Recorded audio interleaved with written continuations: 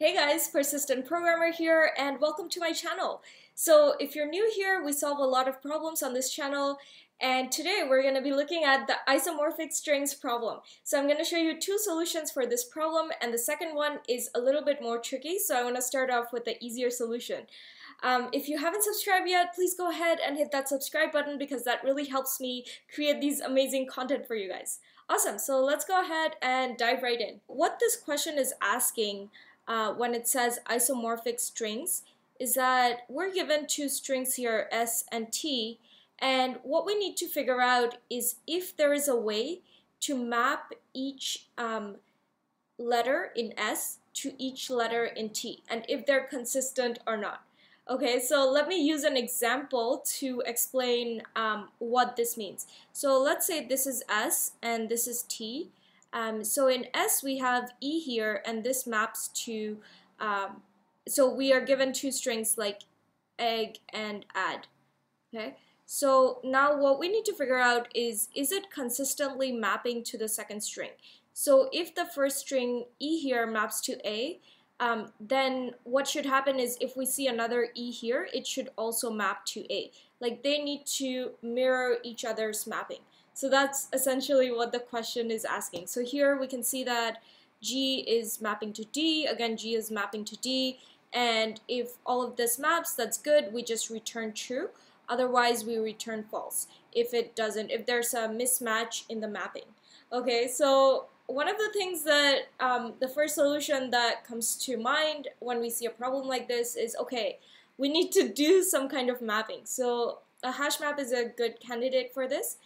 Okay, awesome. So I'm back in Leetcode and what I've done here is I've initialized the S map and T map. And now what I'm going to do is iterate over the string S, and remember we only need to iterate over one string because they're the same size, so we can just access each of the characters by just iterating over one string. And if they're not the same size, it will go into this if statement and return false. Oh, I have a typo here, false. Because then they can't be isomorphic, so we already know the answer. Alright, so what I'm going to do is have my for loop, so for, and say I in range, and it's going to go from 0 to the length of S. Okay, and now we're going to access each of the elements in both the strings. So we can say S character equals S at that index, and we can say T character equals T at that index.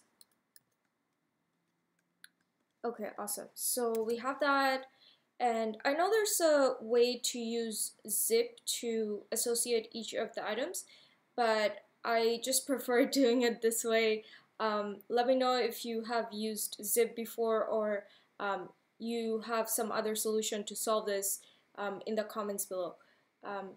But I just want to go with what I'm most comfortable doing and something I will remember, obviously. So with that, okay, so we have each of the elements now, and what I'm going to do now is I will go over, okay, so I have the elements and now I need to map them. So I will check if this exists in the map or not. So if the S character not in the S map, then I'm going to map it. So I will say S map SCH, and I'm going to set that as the T character. So what we're doing here is we're taking this S, so this P, and we're mapping it to this T character, right? So I can say TCH, okay? Alright, so that's good, and now I'm going to do the same thing for the T character. So if TCH not in T map, okay, then what I'm going to do is map that. So we will say T map add that index of TCH is going to be the S character, right? So we are doing this one now. So T is mapping to P, right? And the last step we're going to do is make sure that this, whatever this is mapped to, is equal to this P, right? So we're just going to compare this key with this value and this key with this value. And if there's a mismatch, then we know that they're not mapped properly. Okay, so to do this, we can say if tmap th is not equal to sch, or if the smap character is not equal to tch, right? So if this is the case, then I'm going to go ahead and return false. Okay. Otherwise, we know that all the mappings are correct, and we can safely return true that these two strings are isomorphic. So we can say return true. Okay, let me just check this syntax. Yeah, okay, looks good. So I'm gonna run it. Okay, awesome, accepted, and then I'm gonna go ahead and submit. Yay, awesome, it works. Now we're at the second part of the solutioning, and this is a little more tricky, so don't worry if you didn't understand it first. So hopefully I can shed some light and clarify this solution. So the basic idea here is that we are going to create two arrays, and what this is going to help us do is use the indexing already available from the ASCII characters to apply to this problem.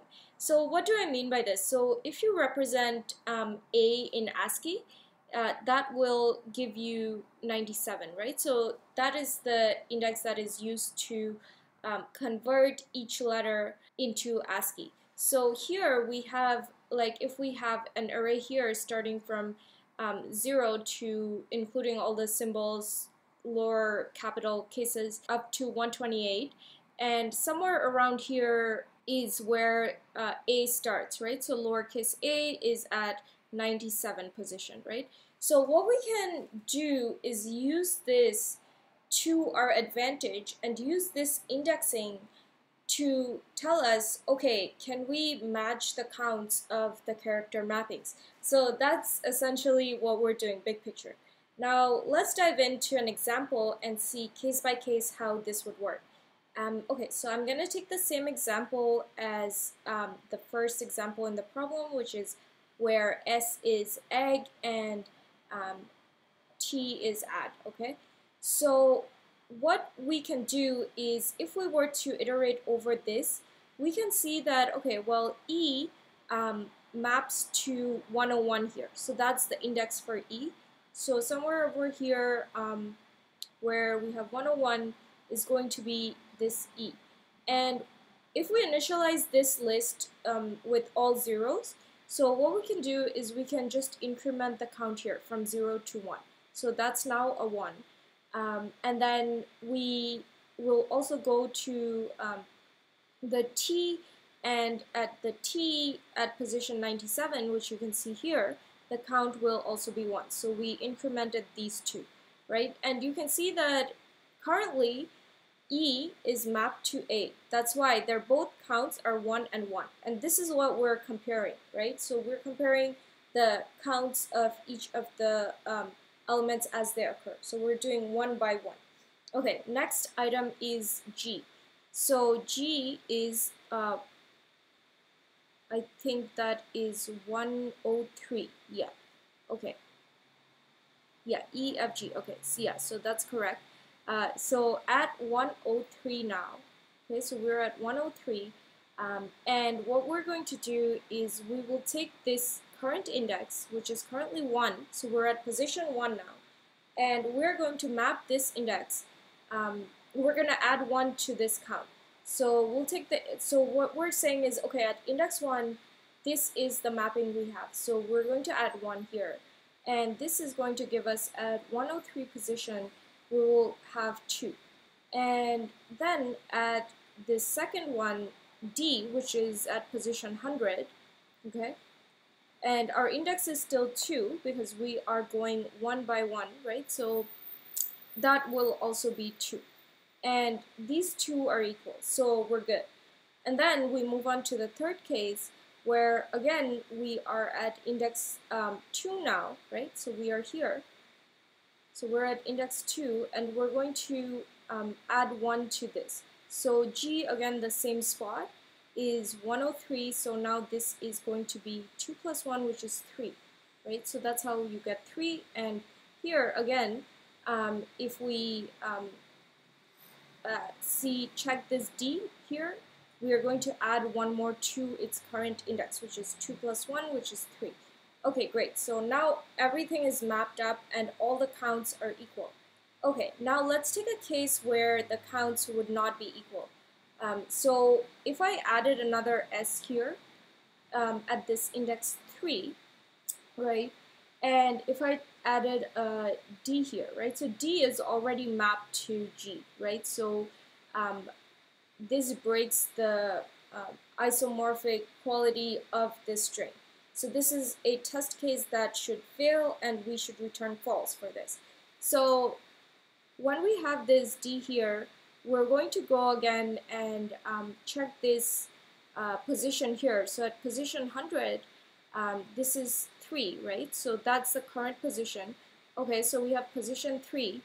And if we look here at this S, so S is 115, right? So here, the index, the count is 0, right? So 0 is not equal to 3, right? So this is how we know that, okay, this is not an isomorphic string, because if they were equal, their counts at each position would have been equal. So that's the basic idea behind this second solution. I hope this helps you understand how to apply the ASCII codes to solve this type of problem. So let's go ahead and look at the code. Okay, awesome. So I'm back in Leetcode, and I'm going to show you the second solution that we discussed using the ASCII keys as index. So what I'm going to do is, okay, so I have my edge case here. Like if the strings are not the same length, just go ahead and return false. Otherwise, what we can do is iterate through our string S. So we'll say for I in range from 0 to len S. Okay, and we can go ahead and grab each of the character codes of the string S and T. So I will say, we can say S IDX. So S index is going to be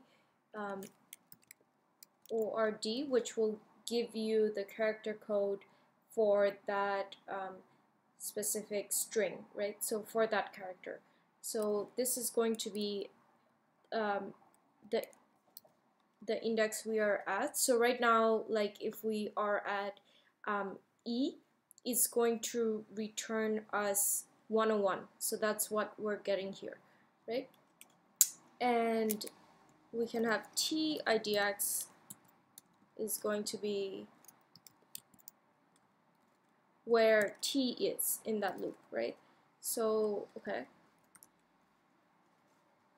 Okay, so now we have each of the character codes, and now we just need to compare the counts. So what I'm going to do is say if, or no, we don't need a if. We're just going to increment the counts when we see them. So we'll say, oh, I need to define my lists here. So I will use list comprehension to create this. So I can say SAR. So these are just going to be the empty, let's call this list.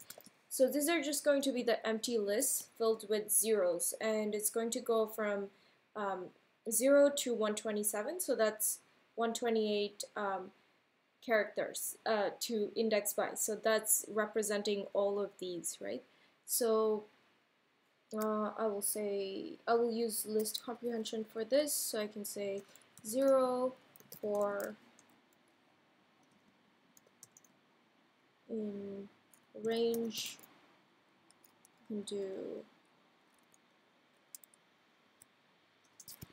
128. Okay, this should work. And T list to same thing. Okay, great. So now we have our empty lists with zeros, and what we're going to do now is every time we are at that index and we have a character, we will increment the index by 1. So for example, here you can see when we were at index 1, so we added +1 to account for this G here, right? So G is here, and we added 1 here, and then we added 1 again at index 2. So we will do that here, so we can access, so we can say slist at the index of sindex is going to be the current index it's at +1, right? So +1, and same thing with the T list.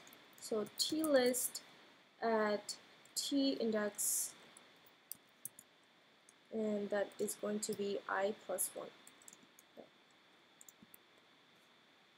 Okay, so this looks good.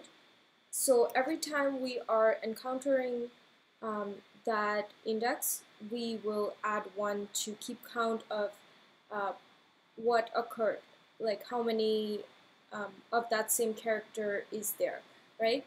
And the way we will find the mismatch is, for example, here, if we have, no values for S, right? So S is 0, and if we add a D here, that's going to be index of 3 already, so D is going to be index 3, so 0 does not equal to 3, right? So that's how we can say, okay, well, this is not mapped correctly.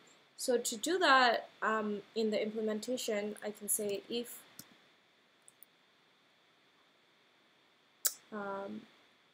if